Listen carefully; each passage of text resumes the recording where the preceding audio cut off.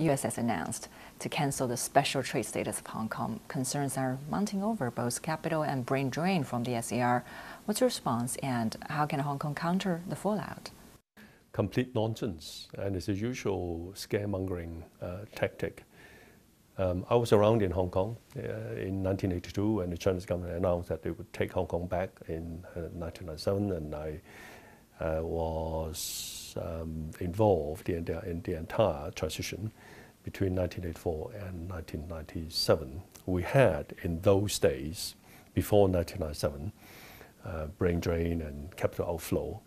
But in the past month or so, since the central authorities made its intention known to legislate against national security threats, we have seen nothing of the sort. Society is very stable. Our economy, despite COVID-19, is doing okay. The real estate market is very strong, and so is the stock market. Hong Kong was America's third largest market for wine exports, fourth largest market for beef. Will it affect Hong Kong people's daily lives? We haven't announced any countermeasure yet, but in terms of what the American government have announced so far, I don't think it would affect Hong Kong. The American government knows full well that we are one of their best trading partners in the sense that we provide a huge amount of trade surplus to American exporters to Hong Kong, and they have a large business presence in Hong Kong. I believe, and definitely hope so, that the American will take into account of their interest in Hong Kong too.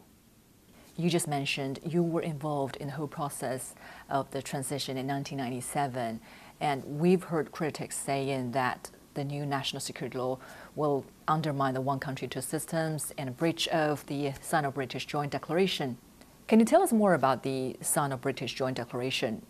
Well, actually, I've written and posted and uploaded an article regarding the Joint Declaration, and I challenge people who claim that the national security law legislation is in breach of the Joint Declaration to actually point out which article of the Joint Declaration has been breached by the Chinese government's moves.